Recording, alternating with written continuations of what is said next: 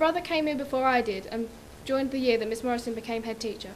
Because of this, I've had the chance to witness every change that has been made over the time that Miss Morrison has been here.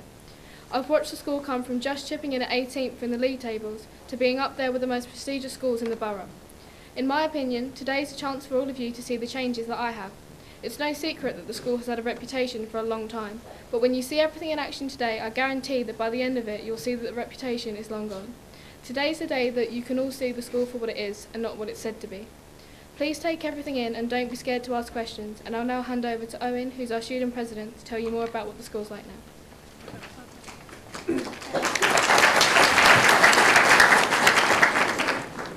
Good morning everyone. I'm student president of Bale Park Academy. During my time at Bale Park, I have had many opportunities. Some of these I'm going to share with you. Bale Park gave me the opportunity to take a trip of a lifetime to South Africa, but I had to work for it. This was something anyone would dream of. The feeling I had was indescribable. That's why I took the opportunity with both hands and done everything to help. This trip is one I will never forget. The things I've done out in South Africa and the people I met were amazing. Another one of my major achievements was becoming Sportsman of the Year, which was last year. This was out of the whole school. Then come applying for head boy, head girl and student president. And I thought I would be the right person for that, because I had so much to pay back to the school from what I had achieved from the school. So I applied by giving a letter to Mrs. Morrison saying why I should get the role. Then I had to do a speech in front of all staff why I should get the role. Also 2 interviews, but I went through this because I wanted to give back and I love Bale Park. These are my major achievements I have experienced with my time at Bale Park. Could I ask for a better school? No, I couldn't. I really feel that this school has gave me the best I could get in every way. We are a big family. As you walk around, you will feel how amazing Bale Park is. Everyone goes beyond the call of duty every day of every minute. We never give up. I am now coming to the end of my journey at Bale Park, which is very sad, but I will take all my memories with me. I'm now going to introduce you to our head teacher, who is the head teacher of the year for London and South East. She is one of the 8 finalists for the country's head teacher of the year. This will be on national TV on the 27th of October. Thank you. I thought it might be nice by just starting by asking you, because I am a mum and I've been in your position and I've been on tours and I've had that experience of fear and excitement and, oh gosh, I'm making a really big decision in my life. It felt as if it was like the weight of the world on my shoulders, and I felt we'd start by me asking you, what type of school are you here and are you looking for? Are you looking for a school with a successful academic track record? Are you looking for a sporty school? Are you looking for a school with good behaviour? Is it a happy school you're looking for? Or it might even be one that you're looking for a school where there's good relationships between staff and students, and actually students and students. That might be some of the criteria when you're on tours for us that you might be looking for. To help you in your decision, I thought it might be useful if I take the 4 Ofsted strands, how they write the reports, how they make value judgments on a school, take the 4 Ofsted strands and actually dovetail that and share it with you, or share with you some of the things that are happening at Bale Park. So if we start with achievement. This year, 68% of our students left school with 5 A stars to C. Some other examples to share with you, 78% of our PE students got A star to C, and a huge 93% of our drama students got A star to C. Our triple scientists, top elite students, our triple scientists got 100% A stars to C, and the majority of our triple scientists got A star to A, highest in the school. Our academic status and our academy status go hand in glove.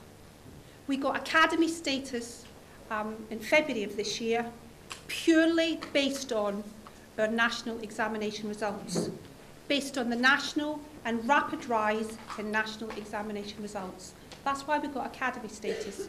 And now, Bird Park Academy, we're no longer a school, we're an academy with a team of governors, and the governors and myself, we report to Michael Gove, who's the Secretary of State for Education. That cringeworthy piece of information that you saw in the video, when I was telling the students, not that it's cringeworthy, it was just listening to my own voice was cringeworthy, that bit were in the top 100 most improved schools in the country. That is anything but cringeworthy. I'm very, very, very proud of that. So in the top cohort, the top 100 most improved schools nationally. And then we've got our individual successes, and that's something I'm very proud of. So I wanted just to share with you, and they're in the building today, which means that they love their school and they have come back. In 2012, our head girl, Alice Poulter, top in the country, Alice got 14 A stars. This year we had Tom Brooks, our ex-deputy head boy. Tom got 9 A stars and 4 A's. And Rebecca Milson, closely at his heels, Rebecca Milson got 9 A stars and 2 A's. They're just some individual successes I wanted to share with you, but we've got loads more successes out there that you can talk to. So achievement is the first Ofsted strand, and the next strand is behaviour. Ofsted are red hot on behaviour. So here's some of the things I'll share with you at Bird Park Academy in terms of our behaviour. Well, last week we had a mock Ofsted, so we had some Ofsted inspectors in who were looking at the school. And the one criticism they made of us in terms of our behaviour is sometimes our students, believe it or not, and this is true, governors, they haven't had this yet, sometimes our students are a wee bit quiet. They're quiet, I haven't got a problem with it, and they're sometimes a tiny bit passive. I haven't got a problem with that either. But to share with you in terms of behaviour, some of the things, or some of the current things that are happening at Bird Park. We have what's called our New Hope.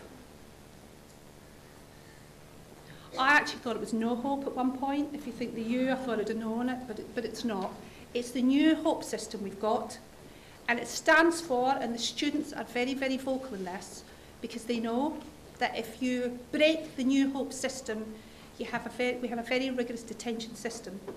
So No Hope, or New Hope, not No Hope, New Hope is no answering back, your uniform's got to be perfect, homework's got to be done, you have to be on task, you have to be punctual, and you have to have the proper equipment.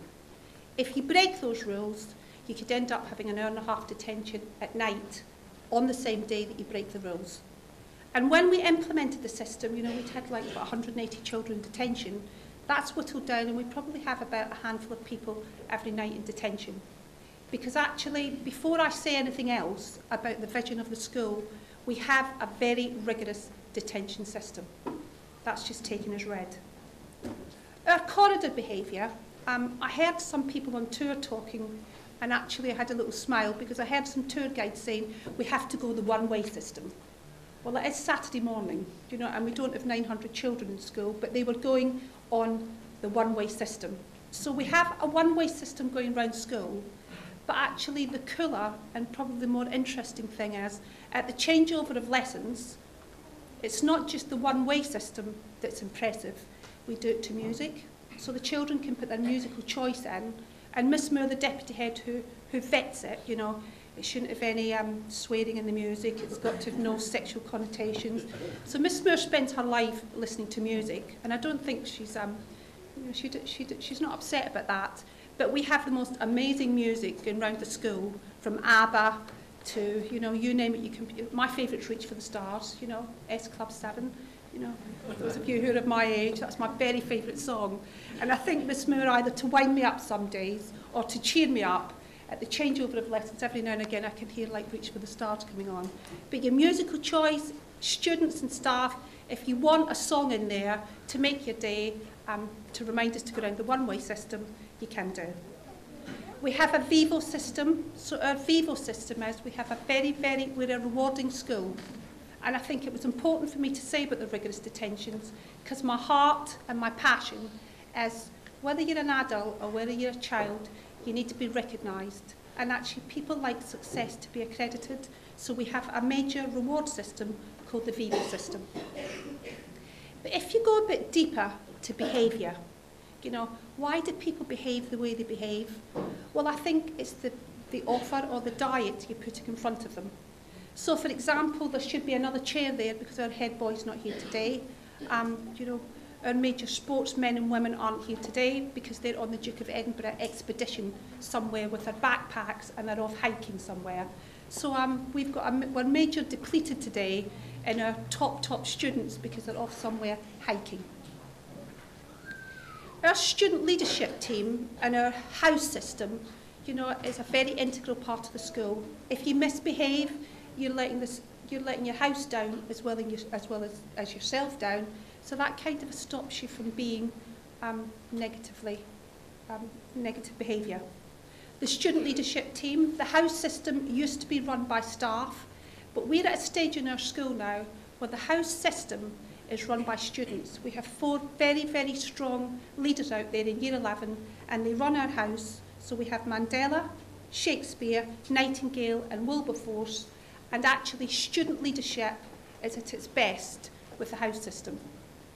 Not just is the house system run by the 4 heads of houses, but we have 4 executive boards of students with their plain ties, and they are actually running a quarter of the school. So you can be in Year 7 and be on the Shakespeare executive board and help run the school. Probably the biggest thing for me and the vision that I have for our school, the ultimate dream will be that every child who attends Bell Park Academy, somewhere in your journey, just like Owen, you'll be off to some global expedition. He's been to South Africa. The footballers last year went to South Africa. We're going back to South Africa again this year.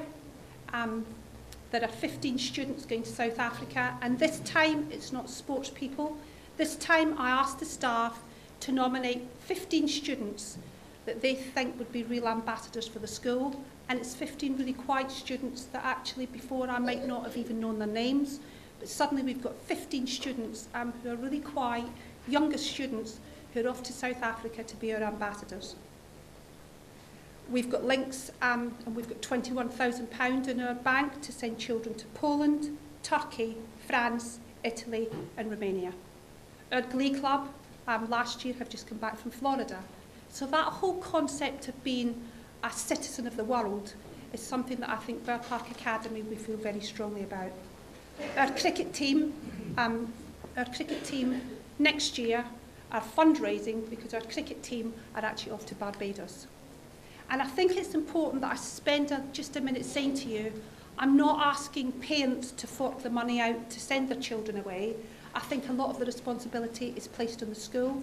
We do lots of fundraising. We have card book sales. We have, Glee Club nights where we have a dinner, a dance here at night for £10 a ticket where you can come and we backpack in Sainsbury's. We actually take the responsibility to go out there and try and get the money for our children to go national and international.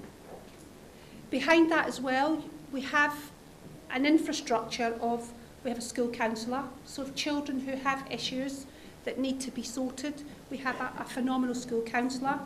We have the school hub, so actually in the corner of the school, diagonally to me now, if we've children, you know, if there's things not going well at home or there's arguments with their friends in school that they want a bit of salvation and a bit of quietness and a bit of solace, they can go to our school hub. But I'm going to draw the Ofsted structure to a close because behaviour for me tends to have negative connotations. It's an Ofsted word, but I would say to you, for me, in school, we call it climate for learning. You know, that bit of, is the school and the feeling of the school, is it conducive for learning? So we tend not to use the word behaviour, we tend to use the phrase climate for learning. Teaching. Teaching is the third strand, or the third Ofsted strand that they're very rigorously looking at. I will share back with you, in terms of teaching, All lessons that are taught at Bell Park School have a lesson plan. All lessons are self-evaluated and reflected upon by the staff using Ofsted criteria. We've just newly introduced something called hubs and coaching programmes, so I know that the ICT department and the maths department have linked up with the PE department. I know that the drama department have linked up with the English department. So after school at night, we hub it, so to speak, where clusters of departments actually get together and share best practice. We have weekly workshops, so every week we go to the drama studio, the whole staff. I will start the weekly workshop, and then we spend an hour and a quarter every single week talking about what excellent and outstanding lessons look like. We spend a lot of time in class undertaking examination preparation, because you can be as flamboyant and be as gregarious as you like, but it's really important for me that our staff teach to the examination paper. So often if you go into a lesson, you will see past papers, past exam answers, and you will see our students being prepared for national examinations. Running parallel with that, we've got interactive lessons. We expect all lessons to be interactive. We have a TV studio, so sometimes the live streaming, you know, you can do your starter activity with the students and then get it played back at the beginning of your lesson. So we've got a TV studio, and we encourage the staff to interactively use that TV studio and use it in lesson time.